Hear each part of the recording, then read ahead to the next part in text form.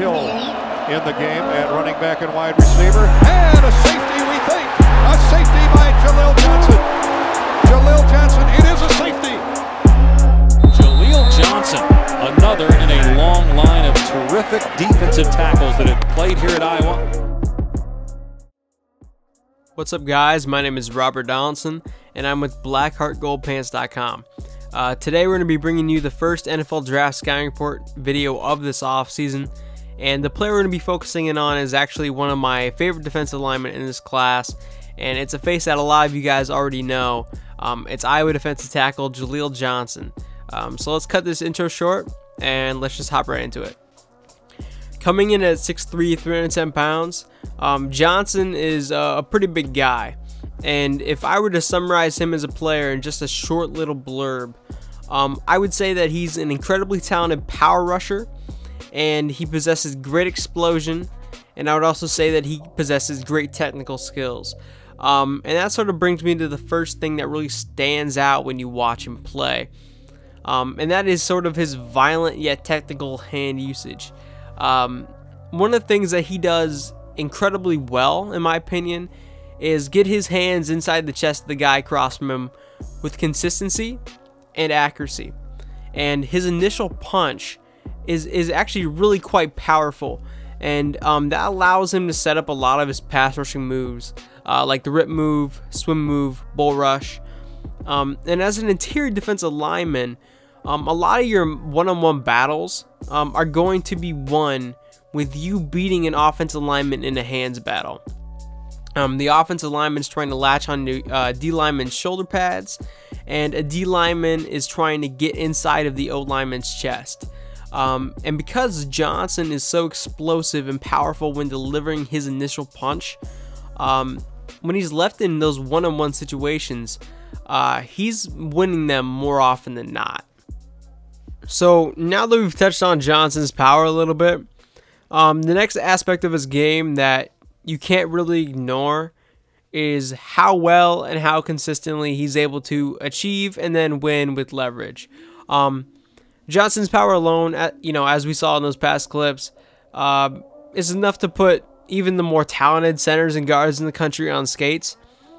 But when you throw in the fact that Johnson is 6'3", and is still able to win the leverage battle on a pretty consistent basis, that just opens up a variety of options as a pass rusher, because now you're combining physical strength and technical strength. With some players who have Johnson's level of strength, or just like freaky athletes, you'll see them trying too hard to rely on their natural ability to compensate for like poor technique. But with Johnson, you don't really see that. For example, something that Johnson does quite often is utilize what's called a long arm or a one arm technique, which is exactly as it sounds. As a defensive lineman, like early on, you're taught that one arm is longer than two, meaning that engaging with one arm allows for more separation than engaging with two. However, the thing is with this is that most players just aren't strong enough to execute this efficiently or with consistency. And Johnson's not one of those players. The raw power that he possesses allows him to keep driving his legs through contact, and because of the separation he's able to create, typically he's going to put pressure on the quarterback.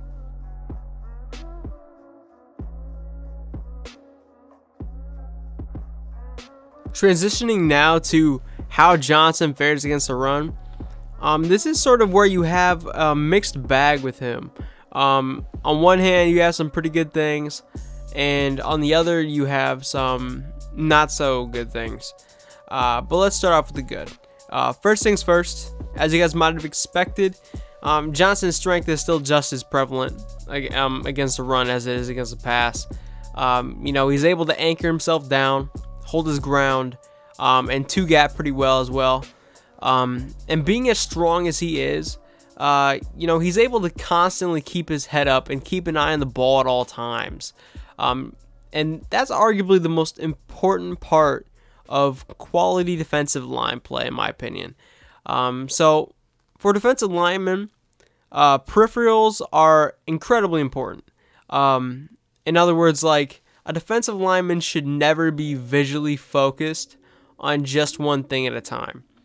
A great defensive lineman is not going to take his eyes off the ball and get lost in the mess, which is the middle of the defensive line. And Johnson is able to consistently keep his eyes on the ball and carry out his assignments.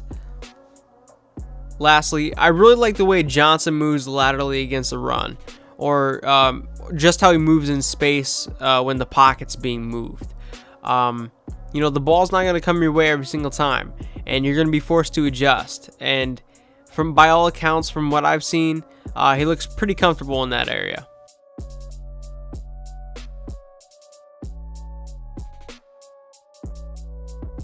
So, as good and as well-rounded as I think Johnson is, he isn't perfect. There are definitely areas of his game where you'd like to see some improvement. And the first one that really comes to mind with him is his ability to take on double teams. So, as you'll see in these next few clips, Johnson's worst game came against Penn State this past season. And the reason I say that is because there were multiple times in that game where Johnson was just getting washed out of a play because of a double team. And taking on double teams is actually an issue that shows up far too often when you watch his tape. Now, me saying that may seem a little bit contradictory given how much I've been raving about his strength. However, Johnson's issue with double teams, at least in my opinion, has more to do with a flaw in technique rather than strength. Because I do think he's strong enough to take on double teams with consistency and effectiveness. So with these clips, I really want you to keep an eye on that initial engagement and really pay attention to his feet, because there are times while watching Johnson that I notice that he's not stepping into his engagements. Instead, he's lunging or catching an offensive lineman. And when you do that, you're sacrificing your base. And no matter how strong of a player you are, when you're not engaging that lower half, you're putting yourself at a disadvantage. Especially when you're asked to take on two players at once. Another thing I really noticed with Johnson's game, and this affects him against the run and the pass, is that he has a pretty average get off or first step relative to other NFL players. And although I would consider him to be an explosive athlete, like, I think his jumps at the combine are going to really impress, he's not a twitchy athlete like Aaron Donald coming out of Pittsburgh or Sheldon Rankins coming out of Louisville. And those are two guys that went early in the draft in recent years. And for example, right here, Johnson is one of the last defensive linemen to really pop out of his stance. And on this play, it leads him to getting backdoored by the right tackle after engaging on the reach block. And this is something you kind of see occur often on tape, where it's not technique or power that kills him in a matchup, but just that initial upper hand advantage off the line of scrimmage from the jump that really sets him back. And that's not something you can really fix. That's just, the athlete that he is.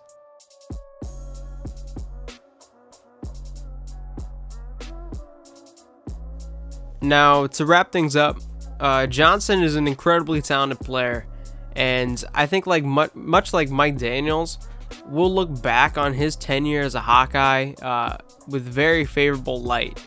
Also, one last thing I'd like to comment on is a common criticism I've seen from a lot of other NFL draft guys out there, and that is concerns about his motor.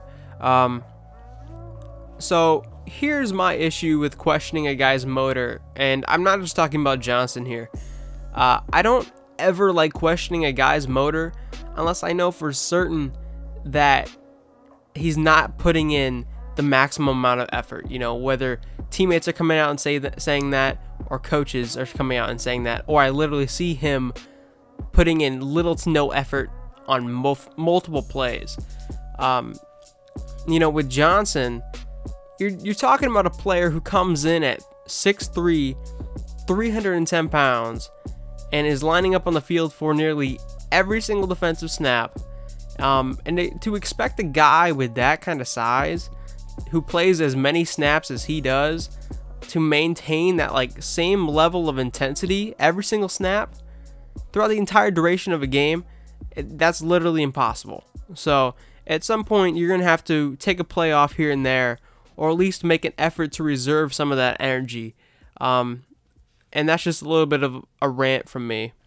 Now, moving on from that, although Johnson spent a lot of time playing both the 1 technique and the 3 technique spot at Iowa, in the NFL, I do think his best or most optimal position will be playing out of that 3 technique spot, where he won't have to see nearly as many double teams, and he'll really have the opportunity to pin his ears back and get after the passer, play in and play out. And I really think that's his forte. So with that said, my pro comparison for him, and it's one that I've seen thrown out quite a bit, is Carolina defensive lineman Quan Short. And I'm actually a pretty big fan of this comparison for a few reasons. Sometimes you don't really get a good comparison for a guy, but I'm a big fan of this one. You know, they're both players that have similar builds, and they're also players that are similar athletes. And in addition, they win in similar ways. They get after the passer with power. And another aspect to consider, they're both productive Big Ten defensive players too.